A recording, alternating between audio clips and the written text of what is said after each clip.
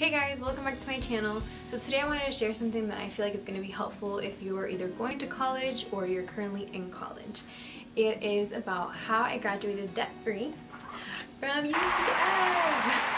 So last year I graduated from UCF with my major in public relations and advertising. I share some things that I learned and also on how I was able to graduate debt-free, which was huge because right now there's probably like trillions of dollars that are spent of student loans that people are still paying back to this day, even 15-20 years after they graduate. So I just want to share a few things that helped me to accomplish that, but also that can help you. So a few weeks ago I spoke at a scholarship event, and I'm going to be inserting throughout the video just clips of that, just so you guys can kind of hear my story. My parents migrated from Honduras, which are here today, in their 20s, and they made it their mission to make our dreams come true for me and my sisters, to have a better future in the United States. They always encouraged me to go to college because they knew that would give me an opportunity to be successful here. I didn't know how I would make it financially, but I knew the way that I wanted to go, which was communications. My parents didn't know much about FAFSA or all the rigorous application processes that Florida requires, but what they did know is something that a lot of Latino families know well, is to work hard. Okay, so let me backtrack. So I graduated 2013 from high school, and after high school I had an option to go directly to UCF or to go to Valencia College, which is a community 2-year university at the time, right after high school. And so when I was looking at how much everything would cost, I feel like people don't understand that the first 2 years of college are your basic stuff, like your math, your science, you know, those kind of courses that you have to take. So your electives you can take towards what your major is, but ideally you're taking those 2 years of those basic classes, and that's anywhere you go. If you go straight to UCF or if you go to a 2-year university. And so that is something that made me decide to save so much more money by going to a local college by me that was closer to home, that I didn't have to dorm, and it was going to be, I would say, half of the price than it would have been if I would have gone to a university straight out of high school. It is harder to get in when you're in high school to one of those colleges, and not only that, but is it so much more expensive that people don't realize. I have friends that went to those big universities and they had to come back because their GPA dropped, or it was too hard, or it was too expensive. So that's something that people don't tell you right in high school. They tell you go to all these universities, but I feel like if, you know, at the end of the day I'm going to graduate with the same degree than someone that went to those 2-year, 4-year universities, why not do that? So that was number one. That was something that I did. That I did my first 2 years out of college, and then I transferred over to the university that I wanted to go to. With my classes and internship opportunities, I realized I really liked marketing and advertising. It's true when they say that college students change their majors about 4 or 5 times, because I was trying to figure it out.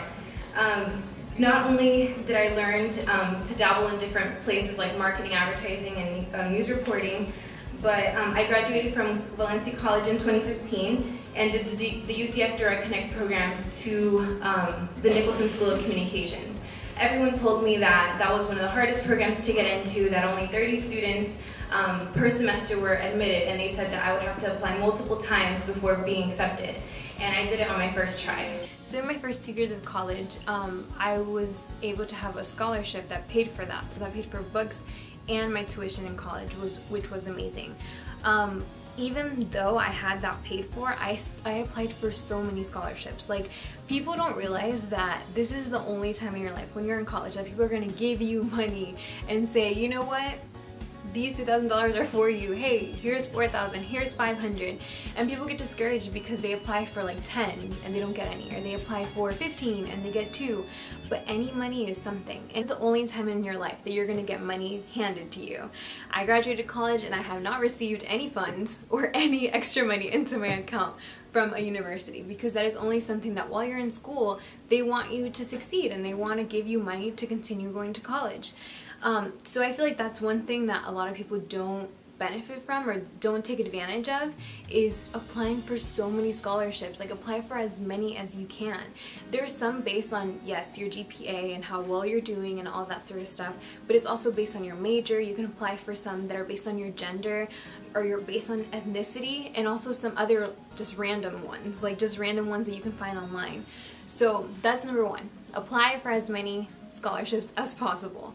Number two, another thing that people look into and that helped me is that I was constantly involved. I was constantly involved in the community, helping out in different activities, doing different things, joining different clubs, and I feel like that helped me to be a better candidate when it comes to getting scholarships. So yes, your academics are important, but being active in your school or whatever university you're going to is very helpful, because then you make connections. I was able to get some scholarships because I knew some people that you know, were able to refer me or able to direct me on which scholarships to apply for. So that is something that when you apply for scholarships, that is a plus. So they look at that and they're like, okay, she's active or he's active, that's gonna help to move along. Another important thing that people don't think about is what you do with the extra money. So when you go to college, if you get scholarships, once it pays off for your books and once it pays off for tuition, if there's any extra, you get a refund. And so I remember my second year of college that you would get those checks, and then you would all of a sudden see people with new hair, new cars, new shoes, you know, going on trips, living their best life, like if they make 100K a year.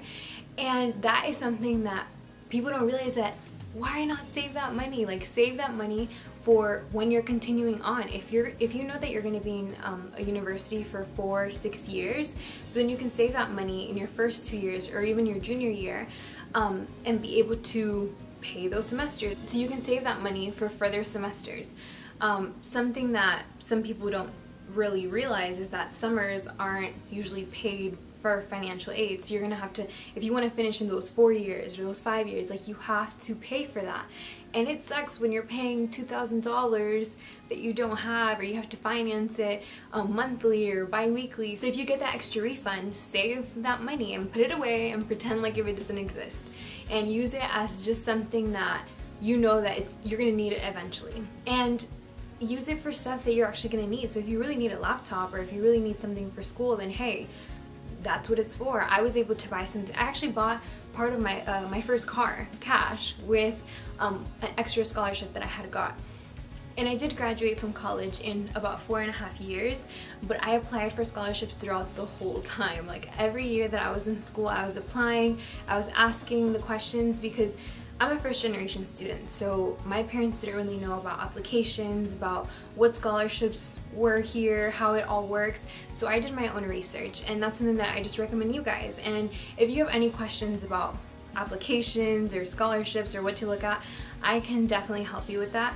But those are just things that I wish that other people knew, because I would see it constantly, and people in thousands of dollars of school loans, and you can save so much money by, you know, applying and going to a 2-year university, for saving that extra money and being active, like putting yourself as a good candidate for those scholarships. I really hope this video was helpful. If you have any questions, comment down below, and like and subscribe for my next video.